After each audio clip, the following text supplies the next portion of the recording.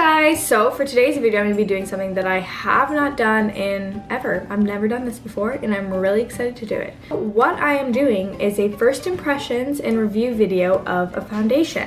And this is a foundation that is not out yet. So this is by Hourglass.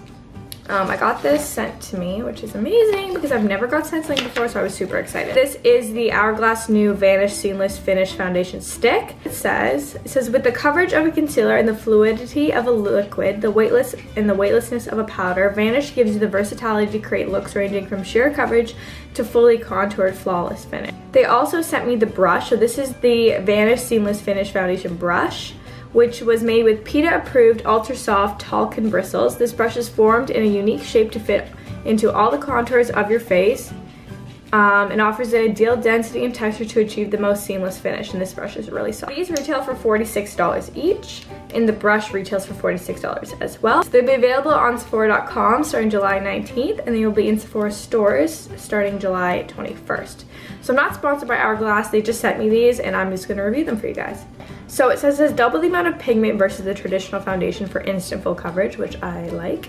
It says the formula adjusted body temperature to blend to the skin for the smoothest, most seamless finish. It has 12-hour long wearing and a waterproof formula, and it's available in 26 shades. It comes with 26 shades, which is really good, and it goes all the way from very, very light to dark, which is great because I know a lot of foundations don't go dark enough for a lot of you dark skinned ladies out there who want to wear foundation. This is great that it goes all the way to a really dark shade, so it'll be able to accommodate everybody, which is great. So I think I'm going to go in warm ivory. It just looks like a better match for me.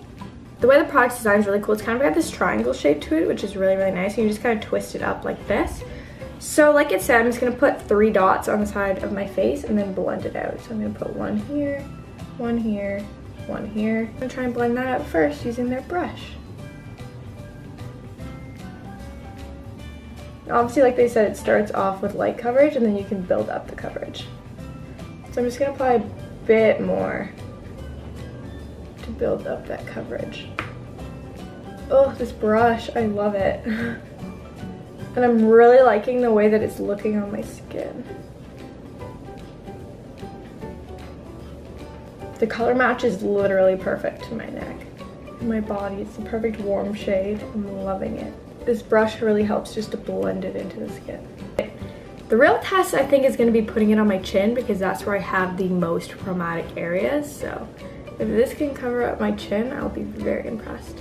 It's a very creamy stick. There's definitely not any dryness to this foundation. So far, I'm very, very impressed with the overall application of it. I'm just gonna carry on and do the other side of my face and I'll get back to you guys in a minute. Okay, so I zoomed you guys in a lot so you can kind of see the overall finish of the foundation. So I think it looks really amazing, to be honest. It's really flawless, as you can see. Like, it definitely covered up basically everything, but you can still kind of see my imperfections through it, but I prefer that in a way that it's not completely like no freckles, no nothing, which makes it look a little bit more natural at the same time. You can't see any foundation lines. You honestly can't tell that I'm wearing a foundation if you really look at it. It's really flawless. It kind of has like a demi matte finish. It's matte, but it's not fully matte, and it is a little bit tacky to the touch, just a little bit. It does have a little bit of tackiness to it. Obviously I haven't set it yet or anything, so I'm gonna go and carry on and do the rest of my makeup, and then I'm gonna get back to you guys once everything is neat. Okay, so I went ahead and applied the rest of my makeup, and I'm just gonna give you guys my overall first impression of this foundation. I love it. 2 big thumbs up for me overall so far. I mean, this is just in the initial application, so most foundations do look their best initially anyway, but it's very flawless. It blended amazingly. All of my other makeup went over top of it really, really nicely. I did set it with a powder. I just used the Hourglass ambient lighting power and diffused light to set it, so I didn't use any loose powder and I didn't bake or anything like that, just a normal powder, and I just put it a little bit all over my face with a big brush. But overall, so far, I'm really enjoying this. It blended amazingly. It looks super natural on the skin. It just looks naturally flawless. Right now, I'm giving it 2 thumbs up. I have combination skin, so I get oily within the nose area the most, my chin, and a little bit on my forehead. Not as much, but, and then I'm a little bit I'm more just normal on my cheeks. They're very normal area. They don't get oily or dry. Yeah, we're gonna see how this wears. Today I'm just going to get my hair done and I'm gonna check back in after that. So right now it is 9:43, so we're gonna put that on the clock right now. I'm gonna check back in when I'm back from my hair appointment, which will probably be around 2. So we'll see how well it lasts. It does claim to be a waterproof formula, and I'm getting my hair done, so we'll see how well that lasts, as it's very likely that there might get some water splashes on my face. So we shall see, people, we shall see. I'll be back. Bye. So I'm back. It is now... My mom's just leaving. It's now 3:38. I forget what time I filmed the last part, 9 something, so it's been definitely a couple hours. I'm just gonna show you how the foundation's held up. I haven't set it with any powder or anything yet. So as you can see, it's gotten a little bit oily in my oily parts, which I expected. It didn't say anywhere on it that it was gonna be a matte foundation, so I wasn't expecting it to be like one of those ones that stops the shine or anything. It still looks really, really good. This is natural lighting. I'm just standing in front of a window right now so you guys can see like the lighting. It hasn't caked up too much. Maybe a bit in just the places where it's gotten oily, like my chin has a little bit of cakiness to it, but that happens with almost every single foundation because the oil builds up there, so it gets a little bit. But overall, so far, it still looks really, really good. Got my hair done, if you guys can't tell. I got it a little bit lighter, just a little bit, but yeah, so they were definitely like putting like water all over my forehead and everything, and it's still looking pretty intact, to be honest, so. Good job, Hourglass. You're doing very well. And I changed, if you were wondering. I was wearing a dress when I went and got my hair done, but I'm home now and I'm not planning on going anywhere, so I'm wearing a big t-shirt and some really comfortable loose shorts.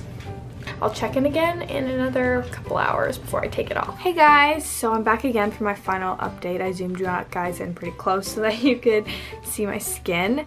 So it is now 7:05 p.m. and this is probably the longest I would naturally wear a foundation. If I was going to wear it throughout the day, I'd wash it off at this point. If I want to wear makeup, if I'm going out, I would redo it. Overall impression, it's not bad. It's very oily here in this area, very oily. It hasn't really broken up anywhere. It's just gotten oily in my T-zone area. And it has gotten a little bit cakey around the mouth, just a little. But this area in my, the sides of my nose has gotten very, very, very oily at this point. But I have been wearing it for a very long time and it is 30 degrees out today and I was outside. So that obviously has an impact on it as well. Plus I have oily skin. So all those factors are going to go into it, but definitely oily.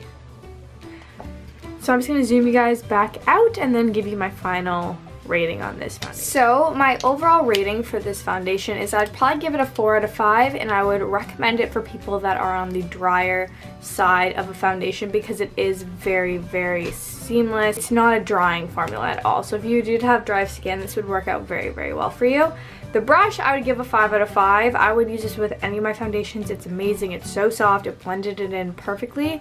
This brush is amazing. Probably for any foundation that you could use. Really great brush. I would give these a 4 out of 5. I think they're amazing. The coverage is really good. It was very natural looking. Even after all day long, it still looked very natural. It just got shiny. And I have oily skin, so that's one of those things that I always have to look out for. I hope you guys enjoyed this video. Give it a thumbs up if you enjoyed this type of a review. I've never done one of these before, so yeah. And I will talk to you all in my next video. Bye. Gorgeous. So it's this really, really pretty white off the shoulder dress. It has a little arm detailings.